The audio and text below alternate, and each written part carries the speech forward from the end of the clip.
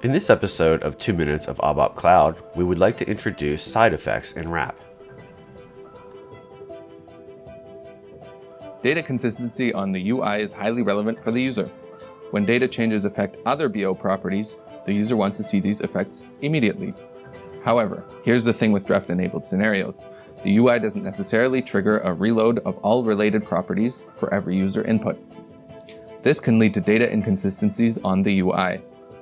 So, whereas BO properties are updated on the database tables in the backend, the UI can show outdated versions of data. In this example, a total price is calculated based on other amount fields.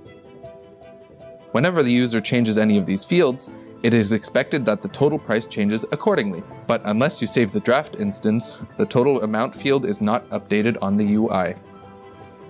Side effects are here to tackle this issue.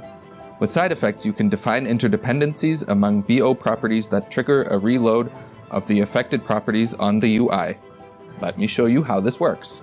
In the behavior definition of your draft BO, define the relationship between the booking fee and the total amount field with the side effect syntax. There are several types of side effects, and in this case, we will be using the type field side effect with the target field. This means that a change of the field booking fee affects the field total price. Side effects can also be defined for targets in associated entities. Don't forget to define the use of side effects in your BO interface and projection behavior definition. Now, on the UI, you can see that changing the amount in the booking fee field has a direct effect on the total amount field, even without saving the draft instance. The same works across associated entities. As soon as the cursor is set outside the relevant field group, the affected field is reloaded. Data reloads aren't the only effects that can be triggered by side effects.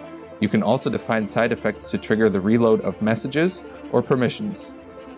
The fact that this message comes up just when I leave the customer field is also provoked by a side effect definition in the behavior definition. If you want to learn more about side effects, check out help.sap.com or click the link below.